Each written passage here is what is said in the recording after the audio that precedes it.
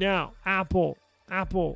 So after using this for today's my first day of using, today's the first day of me using an iPhone in 6 years, 5 years, 6 years. And I'm going to leave my opinions. I'm going to leave my review of this. I'm going to save it for a video I should be uploading in the next day or so. My first thoughts, initial reaction, all that good stuff. But when it did dawn on me that I could not change my Apple ID. Now, for those of you that don't know, my OG Apple ID has been blocked. So Apple blocked my original iCloud account that I've been using for years after I made the Nothing Messages app and iPhone app messaging video. After I put that out, what do you know? Mysteriously, I cannot sign into my iCloud account anymore. Wonder why, Apple. So it dawned on me that I gotta pick. Well, I'm not gonna tell you what I did, but I found a workaround, Apple.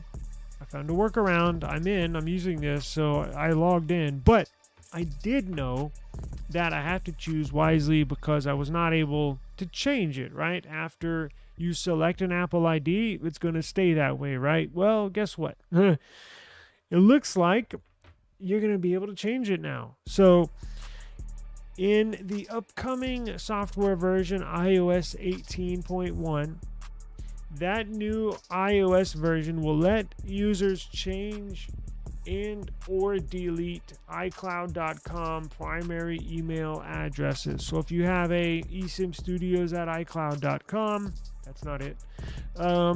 You will be able to change it to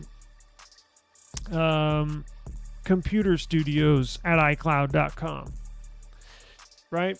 Which is a big change because Apple has not allowed you to change your Apple ID for years, I think, since forever. And actually, they're changing the name. So instead of Apple ID, it's going to be called Apple Account.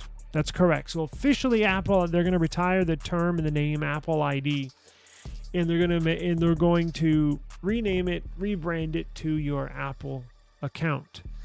And they're going to do that in connection with being able to change it to whatever you want.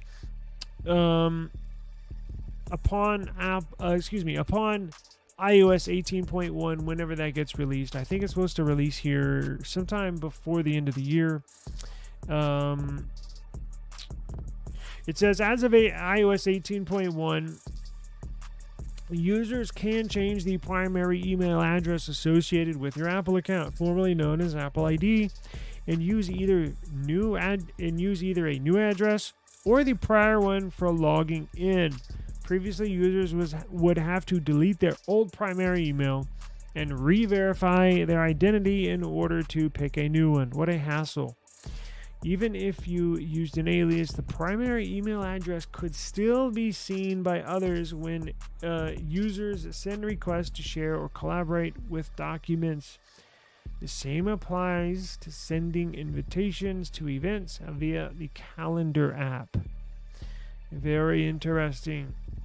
This change, first spotted by Mac rumors, allowed those who picked a flip art at iCloud or at mac.com or at me.com, never heard of that, or have simply outgrown the old primary email address, or maybe you have a new business that you want to go by, or maybe you started a YouTube channel that you want to go by. The move by Apple also allows users for the first time to turn off a primary iCloud email address in addition to the option of deleting it. So be on the lookout for that. iOS 18.1, I believe, gets released. Let's find out. iOS 18.1 release date.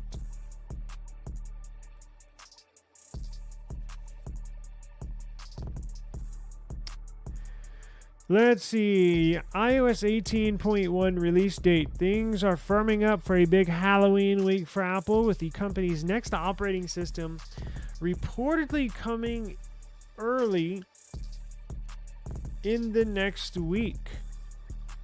Ahead of those launches, we've recently seen what appears to be one of the most significant physical product leaks in years with the new MacBook. Okay, so here's what they're going to do. Apple iOS 18.1 software version with Apple AI is going to be released on October 28th. So in roughly 2 weeks, we shall get iOS 18.1.